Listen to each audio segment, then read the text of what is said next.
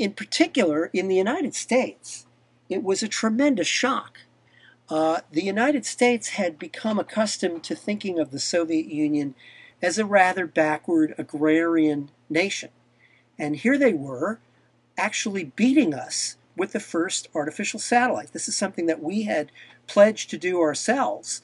Both the Soviets and the Americans had agreed that they would try to launch an artificial satellite as part of the International Geophysical Year, which took place in 1957 and 58, was devoted to scientific exploration of the Earth and its environment, and the satellite program was to be part of that. But here we had been scooped by this supposedly backwards nation. Now, this was followed up very quickly in November of 1957 with a second Sputnik, and this one was carrying the first living creature sent into orbit, a dog named Laika, inside a sealed capsule, and the satellite itself was attached and remained attached to the upper stage of its rocket that put it into orbit. And altogether, this package weighed half a ton. So this was a tremendous amount of mass that the rocket, the Soviet rocket, had put into a very high orbit.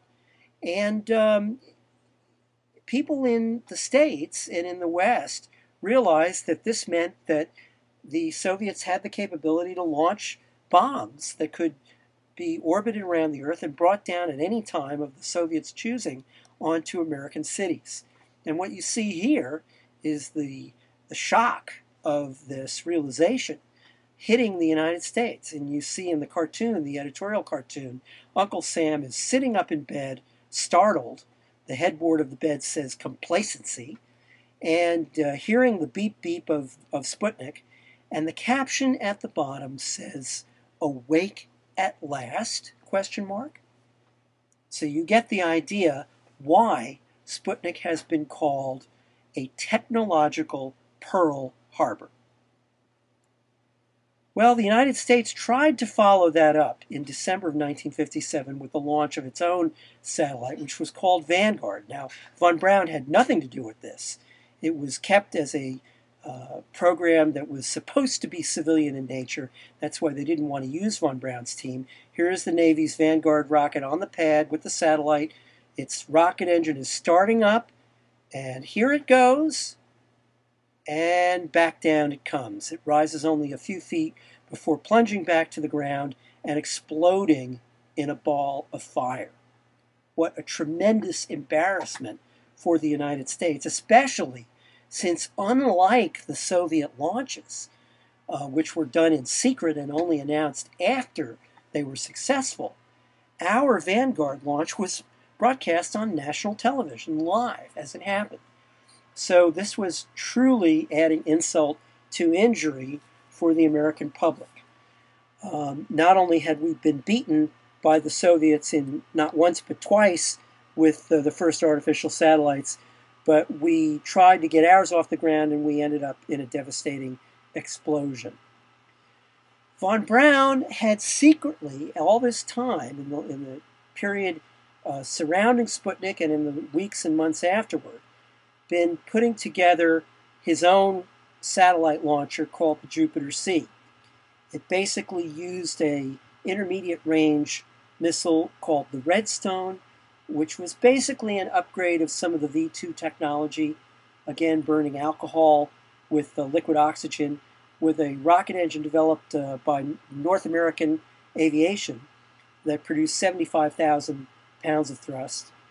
So not powerful enough to put a warhead into space, but powerful enough to send one, or not powerful, I should say, enough to send it from the United States to the Soviet Union, but powerful enough to be used for intermediate range targets. But in this case, von Braun added several upper stages, solid-fueled upper stages, to the Redstone and called it the Jupiter-C.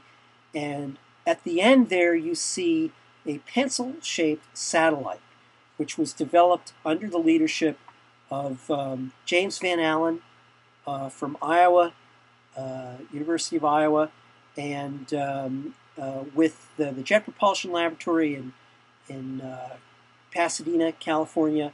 And this is a cutaway drawing of Explorer 1, and you can see it's loaded with scientific instruments, including a sensor for cosmic rays, micrometeorites, transmitting equipment, and it was all put atop the Jupiter Sea, and on January 31st, 1958, it became the first successful U.S. satellite, and you can see the Jupiter Sea lifting off at night here from the Air Force Test Range at Cape Canaveral in Florida, and Explorer 1 went into orbit around the Earth, and it began sending back data, and indeed, James Van Allen's instruments aboard Explorer 1 led to the discovery of a belt of radiation around the Earth, which became known as the Van Allen radiation belts.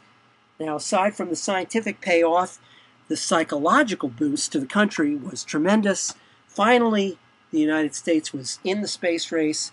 You can see at a post-launch press conference, von Braun on the right, Van Allen in the center, and James Pickering, the director of JPL, on the left, hoisting above their heads a model of Explorer 1.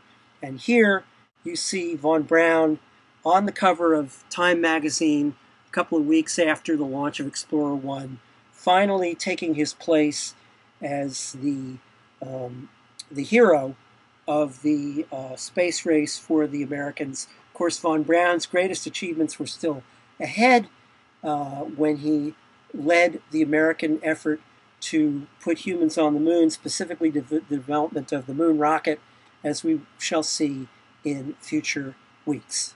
Thanks a lot. This is Andrew Chaikin.